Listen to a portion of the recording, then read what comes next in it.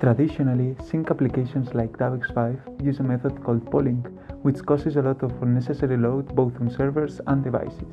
This method consists on asking the server for changes every set amount of time, which, in most cases, is just being answered nothing new, but this is up to change in DAVx⁵ 4.5.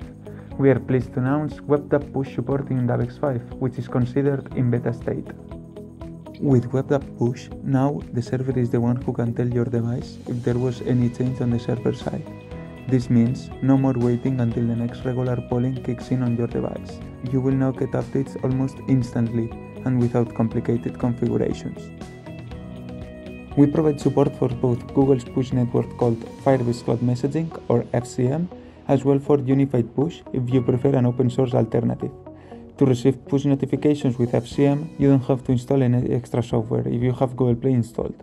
However, feel free to choose any Unified Push distributor if that better suits your needs. With the latest update, we also support end-to-end encryption for push notifications, so no one will be able to access your notifications. Even though they contain no personal information, they should now be encrypted.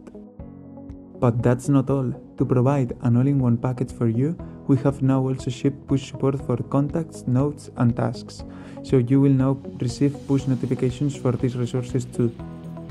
Feel free to update your device to DAVx⁵ 4.5, now available on your preferred store.